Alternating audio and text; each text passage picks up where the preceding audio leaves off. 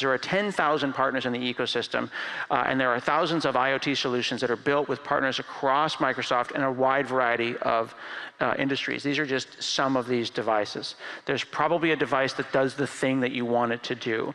We've partnered for this talk with Adafruit, and they are giving us a limited number of these Circuit Playground Express devices with the Ignite colors. These are fun because they have sensors, accelerometers, touchpads, speakers, IR transmitter, alligator clip friendly I/O. If you've never done anything on a tiny device, you can go and try it out with one of these. There is a limited number available. You just head over to the Development and Architecture Center out in the Expo Center. Just complete a challenge or talk to someone at the debug bar for help, and then pick up a device.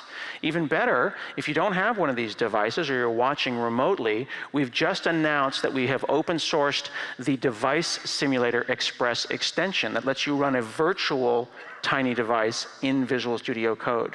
This is a really fun device because it can run Arduino, you can run Circuit Python, you can use our extension, you can use Visual Studio Code. It's very, very, very flexible. And now our simulator is open source as well. Super fun stuff. Thanks for our friends at Adafruit.